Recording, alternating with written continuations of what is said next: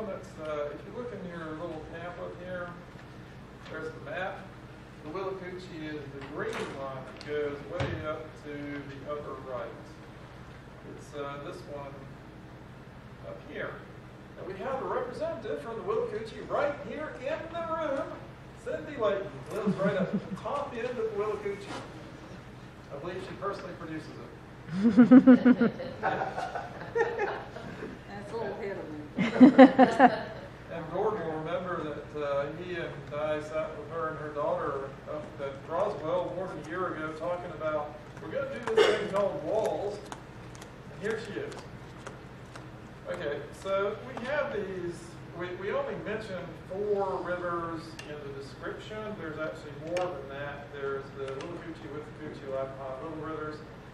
There's also something called the Alapaha River down in southeast Lowndes County and southwest Eccles, flows into the Alapaha.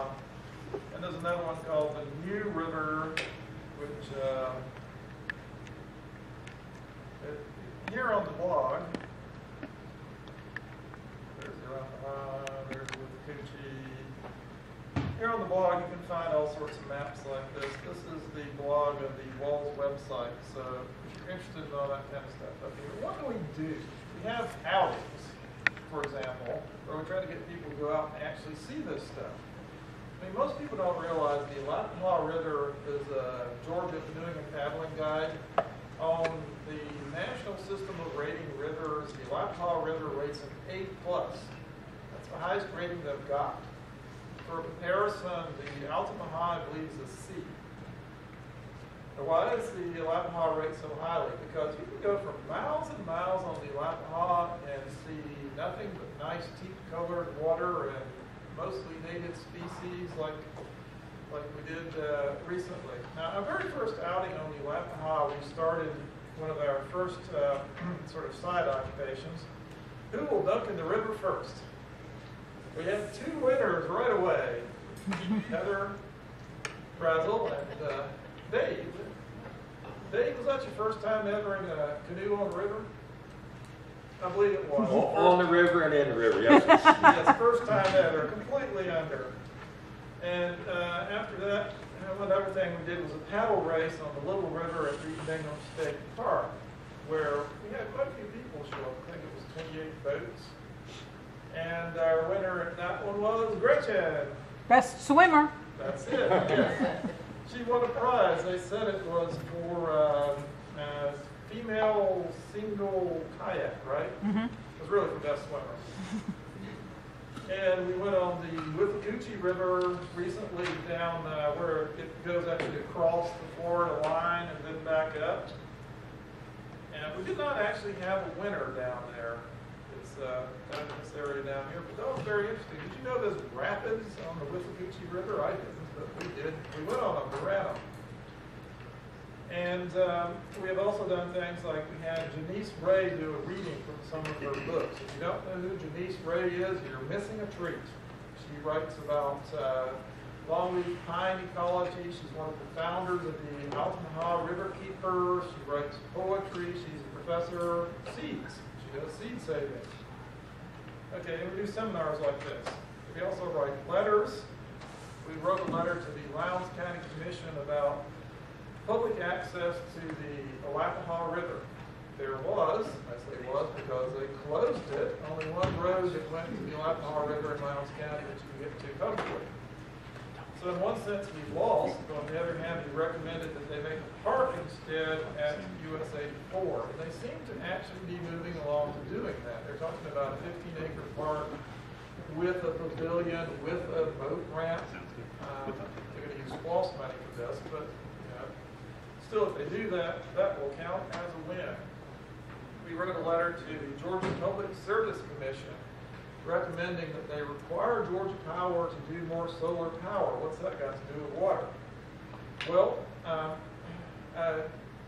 we heard that agriculture uses a lot of water, but what actually uses even more water in point locations? Power plants.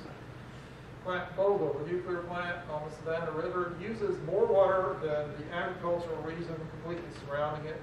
If they finish adding those 2 new nuclear nuclear reactors if Plant Vogtle will use more water than all of Savannah.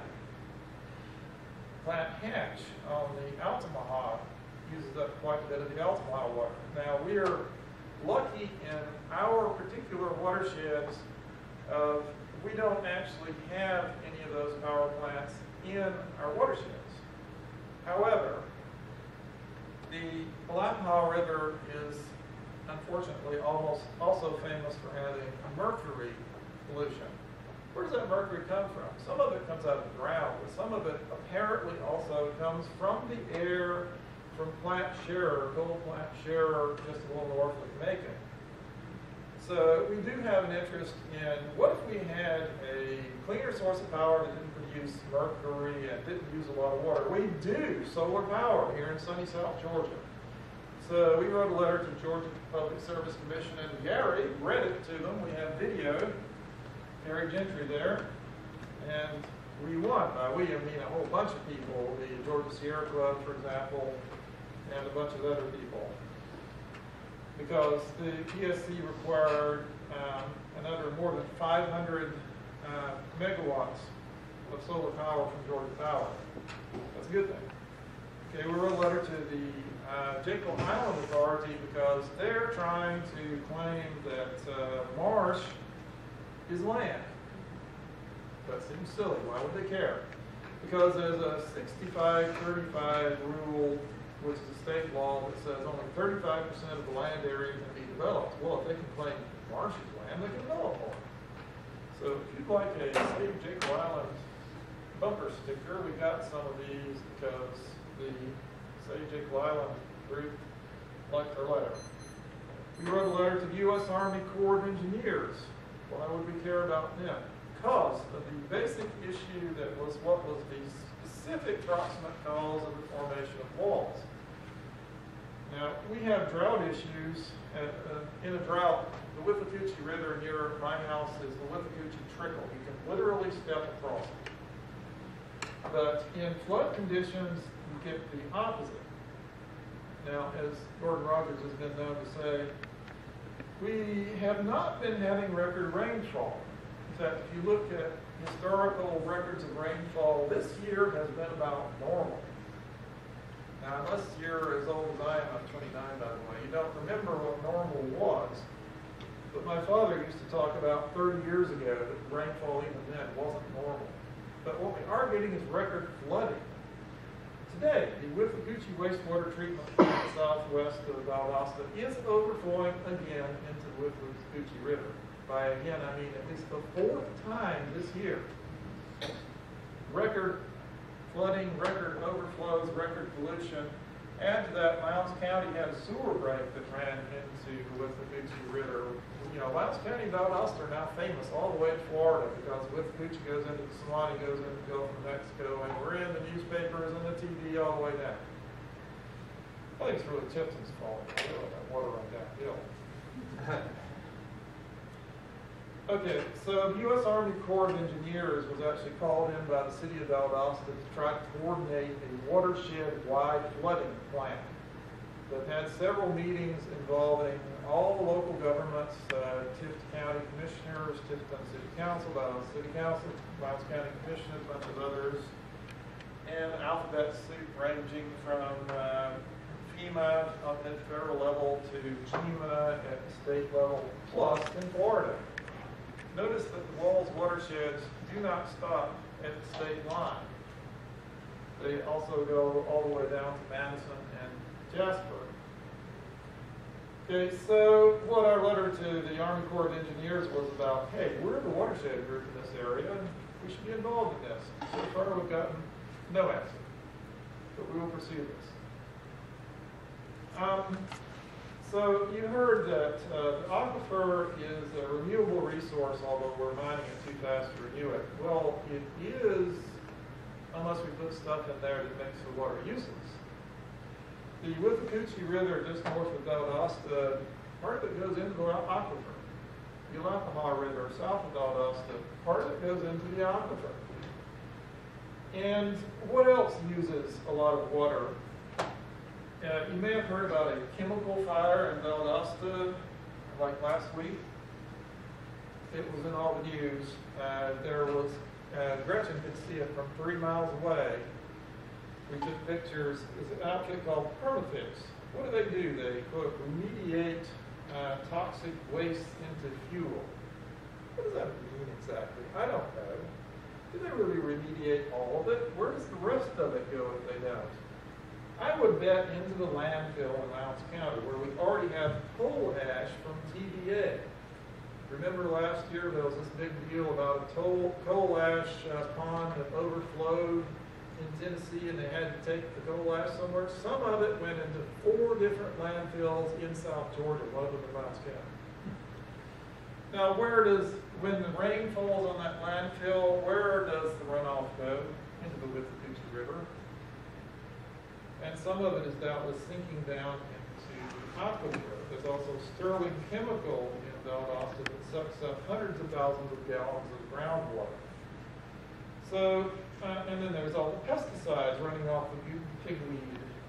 We don't know how much. No one seems to have ever studied it directly. So there's all these kinds of things that are issues that we can pursue.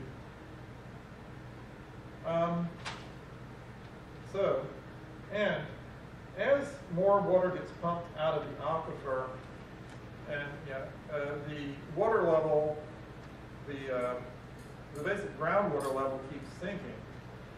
My father's well on our property, I live on the same land I grew up with, was about 80 feet deep to start with. Then he had to put in a deep well, which was about 160 feet deep. Our well, which we put in 6 or 7 years ago, is 260 feet deep. This is what's going on all around there. Okay, now what happens in that case? Often what happens is you get sinkholes.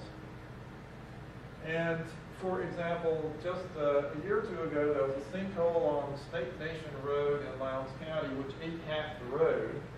The county decided to try to fill it in. That didn't work. What did they do then? They did a change order for $500,000 to move the road. That's far from the only sinkhole. All those lakes near Lake Park, those are basically sinkholes. And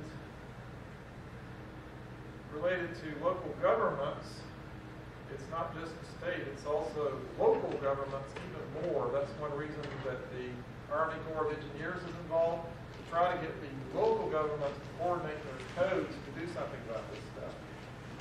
Here we have 2 examples of what not to do. This is a little development called Nelson Hill. You can't see it on this map, but in the middle of it is a pond, an artificial pond produced by, it's scraped off the Cypress Swamp, put in a concrete spillway, dug out in the middle, and used it to pile up to build houses. This is like a textbook example of what you don't want to do if you don't want more flooding. And this happened not very long ago. Right down the road, this is a zoning case from last week, I believe. This is something called Moody Family Housing, Moody Air Force Base. It's not actually Moody Air Force Base that wants it, it's the U.S. Air Force, because they had this scheme for privatizing base housing throughout the country. The commandant at Moody Air Force Base asked to go look at this property. I was told he couldn't get on it. That's right, the commandant of the Air Force Base that this housing is supposedly for couldn't get on the property to look at it. Why did he care? Because over on this side of the property, there's a sinkhole. And if you follow this link, the Air Force did an environmental assessment. The soil type under the sinkhole is the same soil as under this entire area of the first phase of the Moody family housing. And there's supposed to be a geotechnical study to find out what's under there. It hasn't happened yet. Who's supposed to do it? The developer. At Valdosta State University, there are people perfectly capable of doing this. 3 of them showed up at the county commission meeting saying, we should do this. What did the county commission do? They approved the rezoning.